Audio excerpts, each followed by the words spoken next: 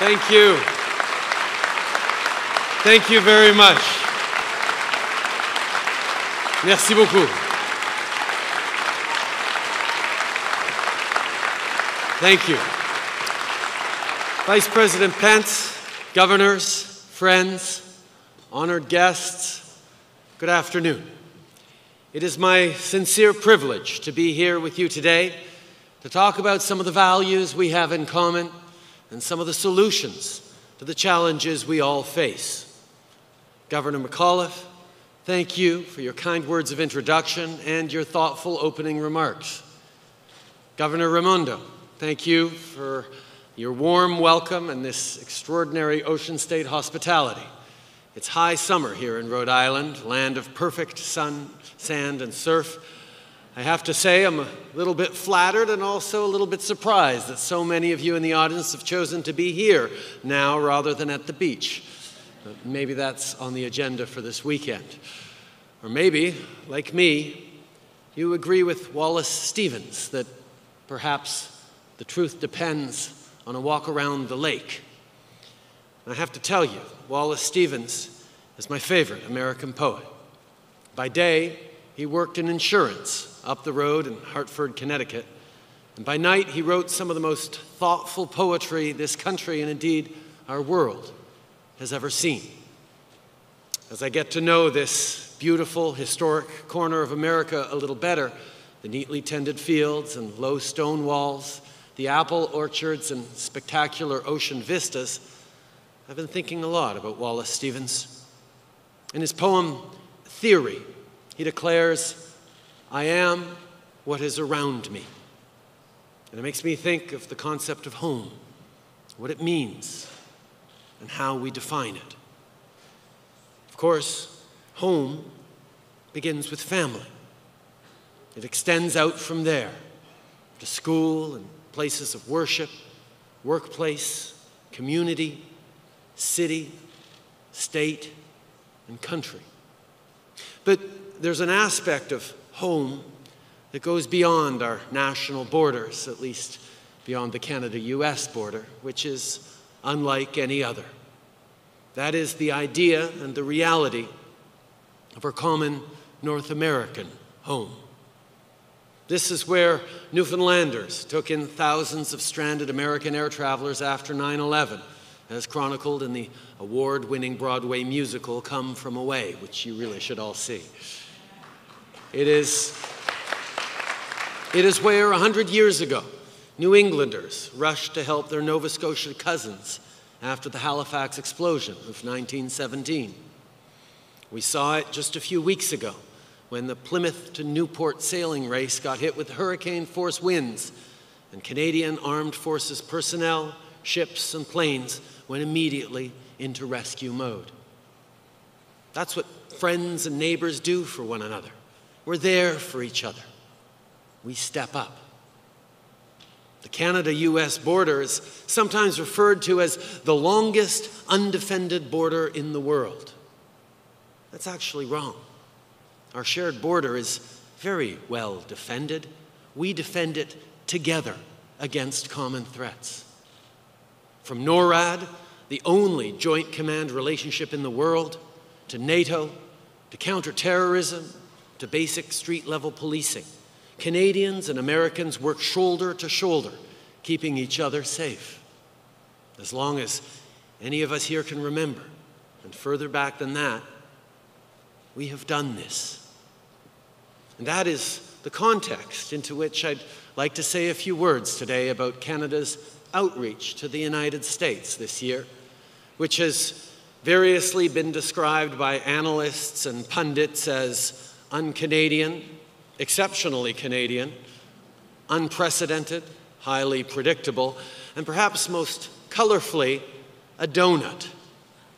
In that one, I suspect you governors are all the sprinkles, but you know. My friends, I'm here to tell you that our continuing conversation with all of you is none of those things. Not at all. On the contrary, it is consistent and solid through and through. And I need to highlight the work of two individuals here as being exemplary throughout this process. Canada's Minister of Foreign Affairs, Chrystia Freeland, and our Ambassador to the United States, David McNaughton. Thank you both for your terrific work.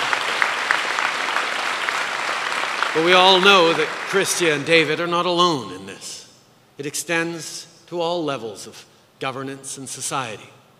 From my continuing constructive dialogues with President Trump and Vice President Pence, to chats between federal ministers and cabinet secretaries, to meetings between state governors and provincial premiers, including the Premier of Ontario, Kathleen Wynne, who's here with us today, to conversations between municipal leaders, to business and non-governmental organizations, and to the thousands of personal and business ties that form the bedrock of our national bond. During my time in politics, I've noticed this. Pundits, and I say this with the greatest of respect and affection to our friends in the media, really seem to enjoy the word strategy. If you have a plan, it's just a plan. Anyone can have a plan.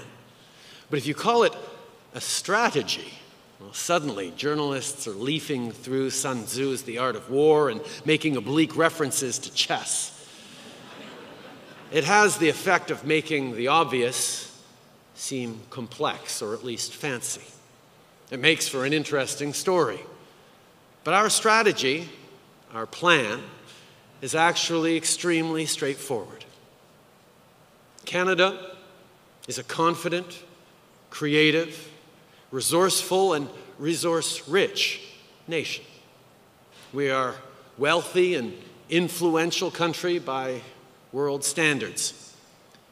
We are also a country of 35 million people living next door to one roughly 10 times our size and the world's only superpower. My father, Prime Minister Pierre Trudeau, once compared this to sleeping next to an elephant. But while you, my American friends, may be an elephant, Canada is no mouse. More like a moose. Strong and peaceable, but still massively outweighed. And so we need to work harder to make our points, to advocate for the interests of Canadian families in a way that will connect down here. That applies across the range of our national interests, from the fight against climate change, to job creation, to our common defense. Because, let's face it, this is another truth about good neighbors. Sometimes we take each other for granted. Sometimes the very dependability and ease of a relationship can lead to us paying too little attention. When that happens, the principals invariably live to regret it. My friends, we in Canada decided we would not allow that to happen to our relationship with the United States of America. And you'll allow me to say that again for the folks back home because it's important. Il s'agit d'un autre aspect de la relation entre bons voisins. Parfois, nous la tenons pour acquise. Parfois, la fiabilité et la facilité d'une relation peuvent nous amener à y accorder trop peu d'attention. Inévitablement, on en vient à regretter de l'avoir négligée. Mes amis, je peux vous dire qu'au Canada, nous avons décidé que nous n'allions pas négliger notre relation avec les États-Unis. When I talk about the importance of maintaining this relationship, I talk about it as a collective. I say we, because this sentiment extends throughout the cabinet and caucus I lead, but is actually bigger than our government or our political party. There is an extraordinarily high degree of support for this across Canadian society. I note, by the way, that we have representatives from two of our major political parties here today, members of Parliament Mike Lake, Brenda Shanahan, and Salma Zahid, as well as Senators Bob Runciman and Art Eggleton. Hello, and thank you all for being here.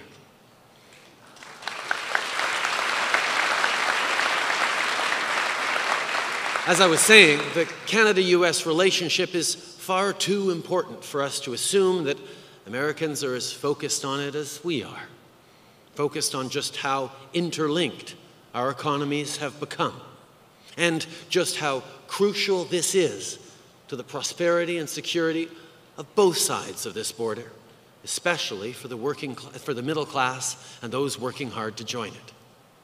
Given the imminent modernization of the North American Free Trade Agreement, which we welcome, of course, we felt compelled to tell you Canada's story, specifically as it relates to the United States.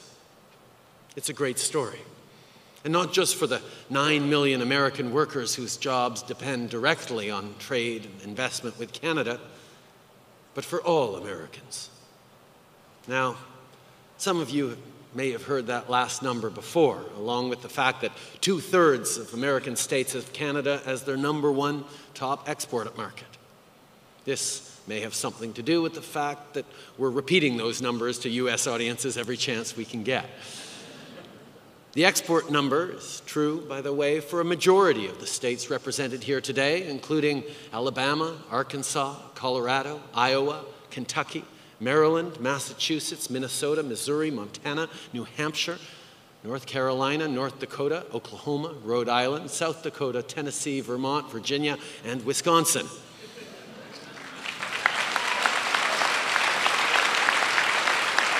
To boil this down to one point, Canada is the U.S.'s biggest, best customer by far. We're a bigger customer than China by roughly $152 billion, bigger than Japan or the UK. No one else even comes close. In fact, Canada buys more from the U.S. than China, Japan, and the UK combined. We've been consistent this year. Some might say relentless. But we're polite in our relentlessness because we're Canadian, in sharing that message, beginning in my regular dialogues with President Trump and fanning out from there. And let me tell you why. This is the most successful economic partnership in the history of the world. It's worth about $1 trillion each year, and most importantly, it's well balanced. More broadly, the North American Free Trade Zone is the biggest economic zone in the world, comprising a $19 trillion regional market of 470 million customers. The United States, Canada, and Mexico together now account for more than a quarter of the world's GDP. Since the trilateral agreement went into effect in 1994, U.S. trade with your NAFTA partners has tripled. That accounts for millions of well-paying middle-class jobs for Canadians and Americans. Free trade has worked. It's working now. And those ties have grown well beyond direct trade. Canadians pay more than $500 million annually in property tax in Florida alone. And another 25,000 homes in Arizona are Canadian-owned. Something to do with the weather, I suspect. But NAFTA isn't perfect. No such agreement ever is. We think it should be updated and modernized as it has been a dozen times over the past quarter century. And I have every expectation that it will be, to the ultimate benefit of working people in all three partner countries. And I have to add this. We've been gratified by the serious, respectful response that our outreach has met at all levels of American government. We thank our counterparts in the Trump administration for that, and we thank all of you. The relationship between our countries is historic. It is a model to the world. It is of critical importance for people on both sides of the border that we maintain and indeed improve it. We must get this right. And sometimes getting it right means refusing to take the politically tempting shortcuts. More trade barriers, more local content provisions, more preferential access for homegrown players in government procurement, for example, does not help working families over the long term or even the midterm. Such policies kill growth. And that hurts the very workers these measures are nominally intended to protect. And once we travel down that road, it can quickly become a cycle of tit for tat, a race to the bottom, where all sides lose. My friends, Canada doesn't want to go there. If anything, we'd like a thinner border for trade, not a thicker one.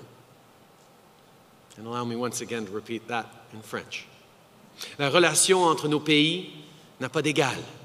Elle sert d'exemple au monde entier et il est d'une importance critique pour les gens qui vivent des deux côtés de la frontière, qu'on la maintienne et en fait qu'on l'améliore. Il faut que ce soit fait correctement. Parfois, faire les choses correctement ne veut pas dire nécessairement emprunter le chemin le plus facile sur le plan politique, ni le chemin le plus court. Créer de nouvelles barrières commerciales, ajouter davantage d'obligations de contenu local, donner un accès plus privilégié à des acteurs locaux pour les contrats gouvernementaux, par exemple, n'aide pas les familles de la classe moyenne à long terme, ni même à moyen terme. Les politiques de ce genre affaiblissent la croissance et nuisent aux travailleurs qu'elles devraient protéger. Une telle approche peut facilement engendrer une dynamique de représailles mutuelles de laquelle personne ne sort gagnant. Now, there are some really great arguments to be made for keeping our border thin when it comes to trade, even as we improve cross-border law enforcement that makes Canadians and Americans safer.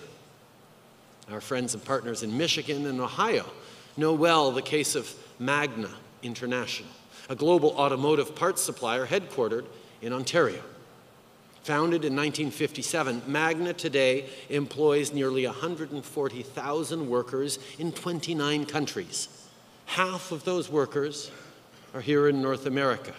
And Magna has 65 facilities in the United States, 60 in Canada, and 29 in Mexico.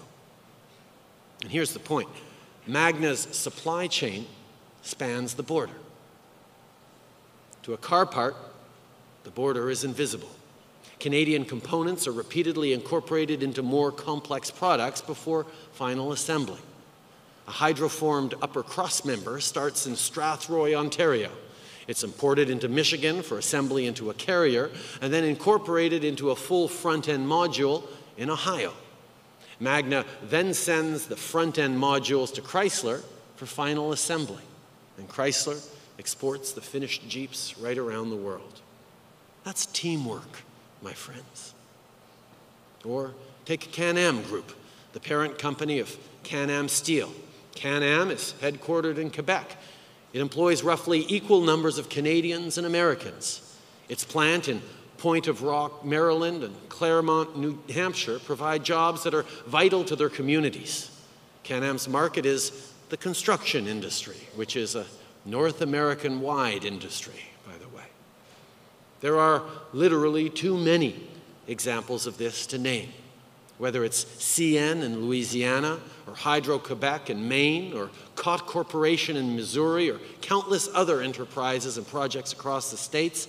Canadian energy, ingenuity, and capital are there helping you build America, just as American energy, ingenuity, and capital are in Canada helping us build our country. And this, ultimately, is why I have such confidence in our shared future and in the best efforts of every leader in this room and in Washington to nurture this relationship, to make it even better. We really are all in this together. Ambassador McNaughton remarked on the high degree of cooperation and collegiality among the state governors he talked to, including many of you. That pragmatic approach crosses party lines. And I know that's because, as governors, you face common problems and share many of the same goals. I know that you're focused on creating the conditions for good, well-paying jobs for the middle class in your states. Whether Republican or Democrat, in this economy, that's most likely your very first priority. Well, guess what? It's my first priority as well. President Trump has told us all that it's his first priority. We all have this in common.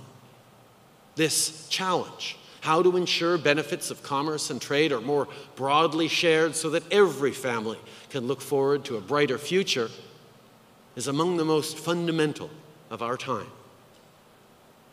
My friends, I believe to my core that the most important challenge we face as elected leaders is that of creating lasting conditions for prosperity and security for all our people in this, our shared North American home.